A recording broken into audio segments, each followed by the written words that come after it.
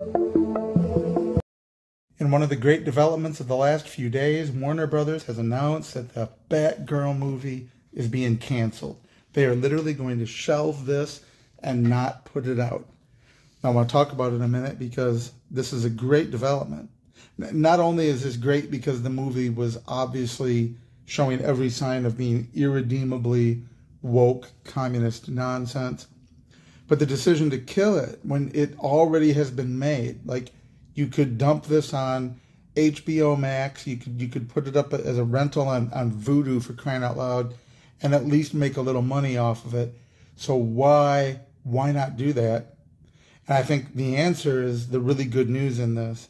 The answer can only be one of two things. If you've already made this and you're not going to release it, it's because A, it is so bad that you feel it's going to do more damage to your brand, which you intend to work on. You intend to revive. They want to do more, but they want to do better than this nonsense that they've been doing. This is so damaging to the brand that they don't want to put it out there at all.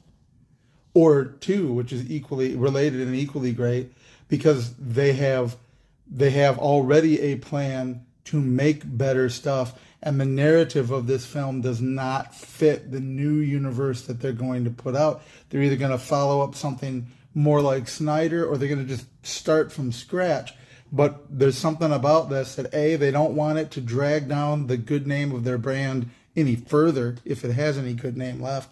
But B, it may not fit at all with a narrative that they're already planning of how they envision the DC universe brought to screen. Man, if they are able to fix this, if they're willing to cancel, when they had Brendan Fraser and Michael Keaton on board, if they're willing to shelve this, this is a good sign. There's not a lot to be optimistic about these days when it comes to these films and Hollywood in general. But this is a good sign. I mean, they're literally going to drop this $70 million thing on a shelf in the back room and leave it sit. Maybe they'll release it to streaming, in a decade or so, or at some point down the road.